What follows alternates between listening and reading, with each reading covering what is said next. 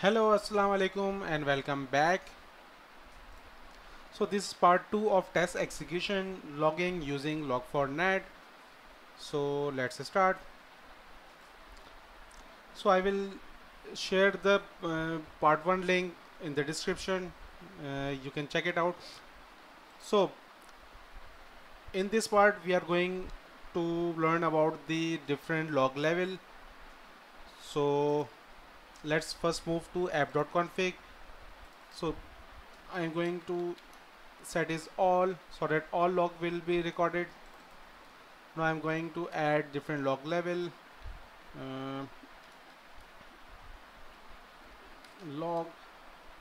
log.info, and I'm going to write the same thing in the log. Like for info I'm going to add info, and I'm going to add log.warn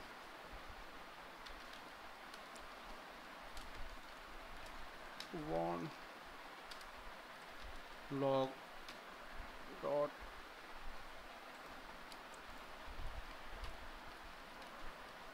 debug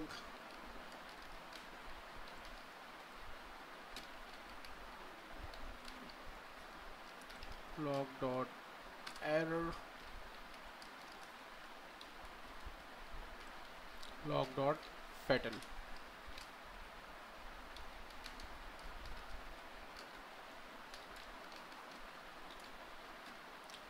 So I'm going to execute this test case and will check the log. So test case is executed. Now I am going to check the log. Since the log level is set to all, so I am expecting all this log level should be written in the log. So let's check.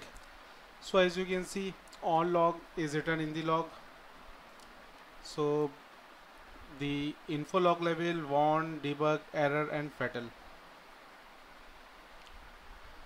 So these are log level, and this is the text I have written in the log level, which is written in the log. Now I am going to change the log level. So I am going to delete the log file and also change the log level to off. So since I am setting log level to off, it's mean no log will be written. I am deleting the file so that new file will be generated, and after execution it should be empty. So let's execute.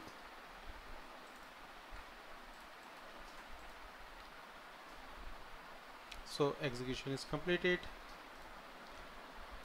So as you can see, the execution log is empty. Why it is empty? Because I had set the log level value to off. Now I am setting log level to info. Let's check what will happen. I am executing test case executed. So other than debug, for log level is recorded: info, warn, error, and fatal. Now I am going to change the log level again. So I am setting it to error and execute my test case.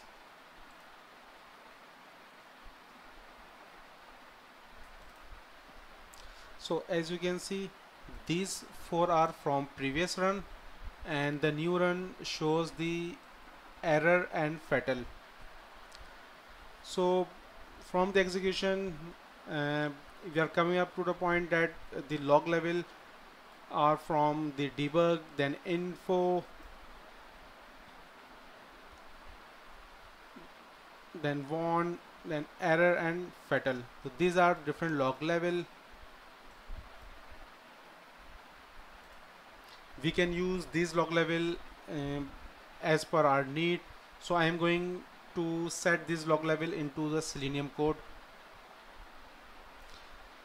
So this is basic structure of Selenium. I'm going to put some info log like here,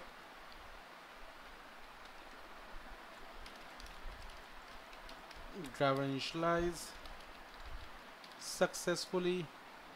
Then actually I'm going to put the entire code into a try block, and I'm going to create a catch block as well, and I am captured the exception as well. So I'm logging here the log.error and login failed, and I am also concatenate the exception as well. And after that I am going to fail the test case assert dot failed.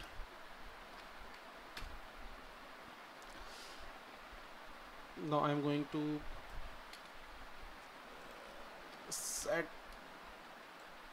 different logging here, like login on info, login successfully, and similarly after assertion I'm going to log.info, login case validated successfully. So I am emptying the log file, and after execution I am expecting to have log 3 different logs should be written, since this is positive case and this test case is going to be passed. So let's check it out. So I have deleted the previous execution file. Now I'm going to run this test case, and my expectation is to have 3 log of level info should be written in the log. So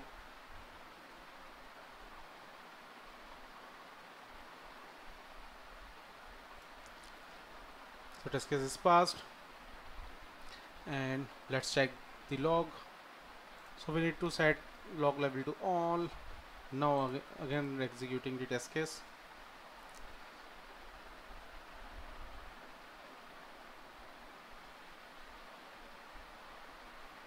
Test case is passed. So as you can see, there are 3 log level, 3 logs of same level info.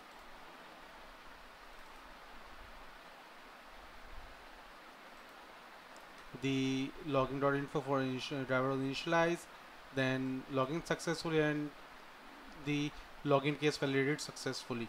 So I am deleting this one, adding this spelling mistake. Now I am going to fail this test case by putting the wrong ID which is not present in the page. So ultimately the test case got failed. So after this run I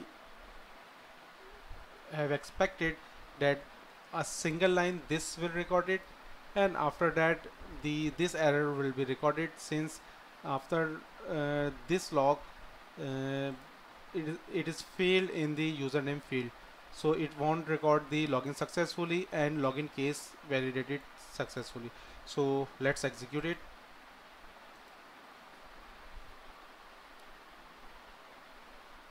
So test case is started.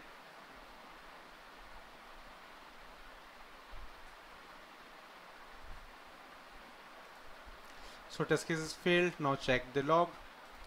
So as you can see in the log, these 3 entries are from the previous run. Since this was a spelling mistake, I had corrected in the next run. So here you can see only one info log is present, and other is the error log in which invalid username case is shown as well, and the entire exception is also written, since I have concatenated the exception with the error message. So it's all. Hope you will like this video. and learn the different log level uh, from Log4Net. So thank you for your time. Inshallah we will meet in our next video. Until then, Allah Hafiz.